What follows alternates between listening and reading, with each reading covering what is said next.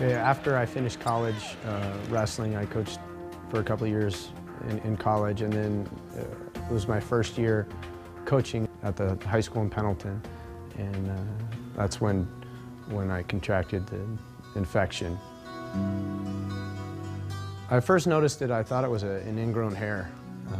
I wasn't sure what it was exactly. I didn't know if it was a spider bite or an ingrown hair. I wound up having 3 different surgeries. They were like, oh my gosh, it's MRSA, this is not good. You know, we always had cleaned our mats on a daily basis and that kind of thing, but you know, our focus was not on prevention of skin infections. It was more on getting better at wrestling, obviously.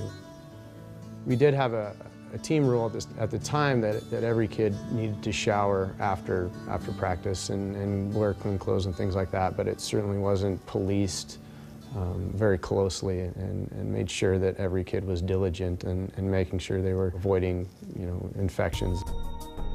Okay, so we know that is really dangerous, but what is MRSA? Well, it's a bacteria, a bug, a germ, a microscopic killer that slips into your skin and infects it. It's also the most common cause of skin and tissue infections in the US today.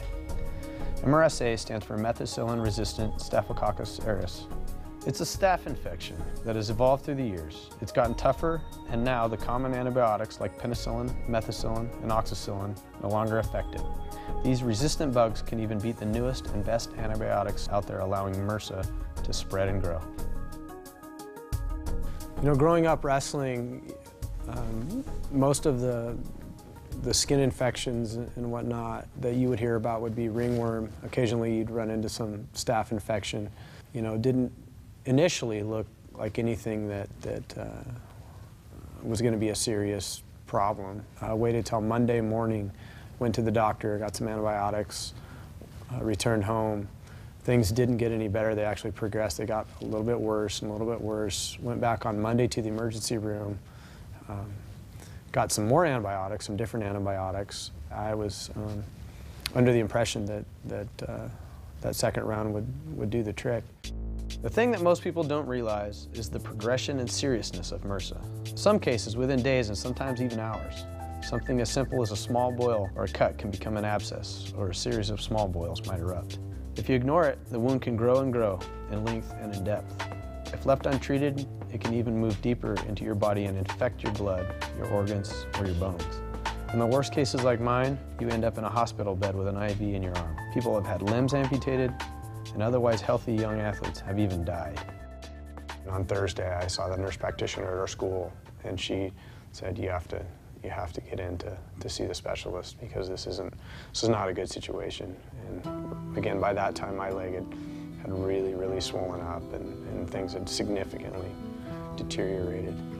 The initial site of the injury was right here. It was just a little spot, and I still have actually a little scar right there. And that's where it started, and then it progressed. Like I said, by the end of the day, it was probably about like that. And then that was on a Saturday. Sunday morning, it had started to crawl up my leg. By Monday or Tuesday, it was the size of, I mean, almost like a volleyball. When he told me I was going to have surgery, that was like 3 o'clock in the afternoon, and I was in surgery about 5 o'clock that evening. He had kind of described an incision about like this, you know, somewhere in here to clean all this out. And like I said, I woke up with a 14-inch incision, basically went from here just up above my knee. It was really surprising.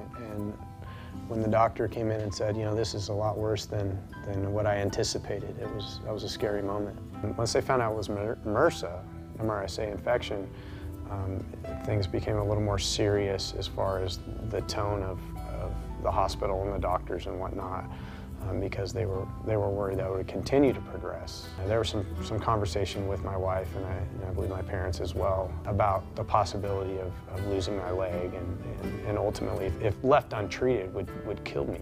You know. After the second time they had to do surgery, they went in and they made a second incision because the infection had spread up my leg, up towards, basically from my ankle to my tailbone. It had spread, so they had to make an incision higher up on my leg to get to the infection.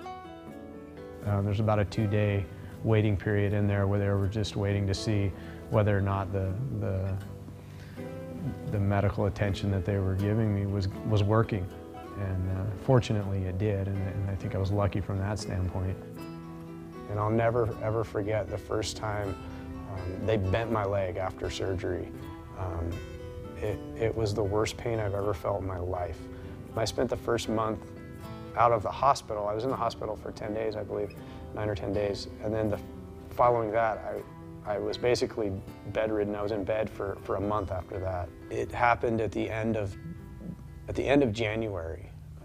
And if I was competing, it would have completely ended any hope to finish the season at that point. So we've talked about how serious and dangerous MRSA is, but where does it live? Well, the most dangerous place of all might be a locker room. MRSA loves warm, humid environments. In fact, these bacteria can hang out and live on a bar of soap or a wet towel for days, just waiting until the next innocent victim comes along. That's why they call this community-acquired MRSA, because it can spread through a whole community or team. One of the most common ways MRSA is spread is through the hands, and fortunately, that's easy to fix. In fact, the best way to beat MRSA is to practice good hygiene along with whatever sport you play. We want to stress that when we wash, we talk to our athletes and when we're washing our hands, that we wash up above the elbow with an antimicrobial soap to make sure that, because that's the biggest area of skin-to-skin contact is going to come with your hands. You know, MRSA is alive on wrestling mats, towels, football pads, knee pads, anything that your skin is going to come in contact with, uniform-wise, in any sport. So one of the things that people don't realize is that when somebody puts on a knee pad or an elbow pad, and then they take that pad off, they slough some of the dead skin cells off. And that is where the staph infection can live, off the dead skin cells that are remaining in that particular pad. Here are a few tips to keep you safe in the locker room and in competition. Because MRSA loves sweaty skin, wash with an antibacterial soap like Hibiclens. Hands are the greatest risk, so hand washing is the best defense. Make sure you wash the skin that's underneath pads with an antibacterial soap like Hibiclens. Have your athletic trainer look at the most suspicious lesions. Wash your workout clothes in hot water, then dry them with hot air until they're completely dry. And always clean your equipment. You know, I'm a living example of someone who is fairly diligent in making sure that I am hygienic, but at the same time, there are some other preventative measures that we need to take to make sure that these things aren't happening. And that's the one thing that I would tell athletes is that this can happen to anybody in any sport. One thing for sure is that MRSA affects all sports, whatever sport it is. If you get sweaty, come in contact with other players, share common gear, or even just touch common surfaces, you've got to remember that your best defense is a shower with an antimicrobial cleanser like Hibiclens. MRSA is invisible and dangerous, but it can be beat. Just like any competitive sport, you have to take the workout as serious as game day. By practicing good hygiene in the locker room and in competition, we can keep this dangerous little bug from even being a factor.